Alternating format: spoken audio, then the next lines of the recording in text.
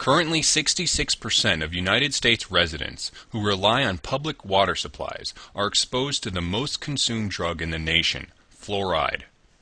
The belief behind the widespread practice of adding fluoride to water supplies is reduction of tooth decay at low cost.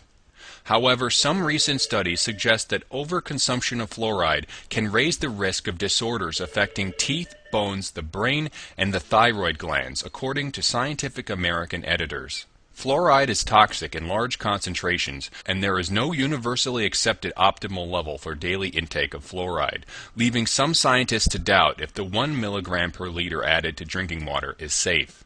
After 3 years of reviewing hundreds of studies, a National Research Council committee concluded that fluoride can subtly alter endocrine function, especially in the thyroid, the gland that produces hormones regulating growth and metabolism.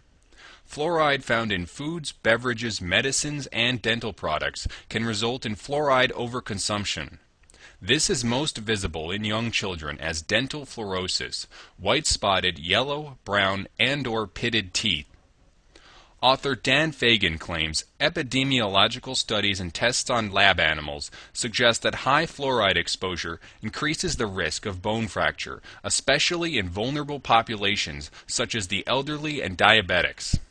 Currently, over 1,200 professionals are urging Congress to cease water fluoridation and conduct congressional hearings because scientific evidence indicates fluoridation is ineffective and poses serious health risks.